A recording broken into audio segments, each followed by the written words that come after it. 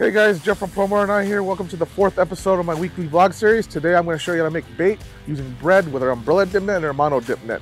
We've been seeing a lot of smelt around our slip. Smelt is a great bait for halibuts. Let's go ahead and try to get some. Alright guys, first things first, as I mentioned before, we're using bread as chum. You can get this bread from home, leftover bread, the convenience store. I actually picked this up at the convenience store on the way here. What you want to do is you start chumming. Once you start seeing life around your chum, that's when you start getting ready to dip for them. Today I'm going to show you how to use two different types of dip nets. I have the NE202, which is our Umbrella Dip Net, and the NE115M, which is our Mono Dip Net. Alright guys, we're going to start off with the Umbrella Dip Net. The Umbrella Dip Net comes with a rope, so you don't have to purchase another rope. All you got to do is tie the rope directly to the dip net and then throw it right into the water. So what I'm going to do now is I'm going to actually lower this right below where I saw the bait, and then I'm going to throw more chum over it and then lift it up as I see the bait come over the net.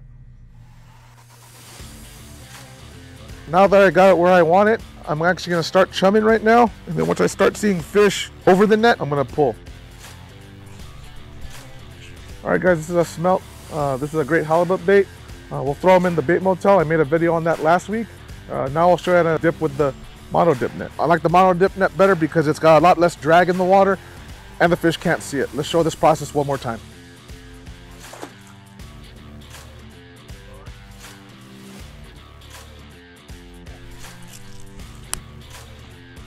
As you can see, it only took me 2 minutes to make this bait. If you spend a little bit more time, you can make enough bait for the whole day out on the water. As you can see, it's so easy to make bait. I prefer the Mono Dip Net over the Umbrella Dip Net simply because the Mono Dip Net goes easily through the water.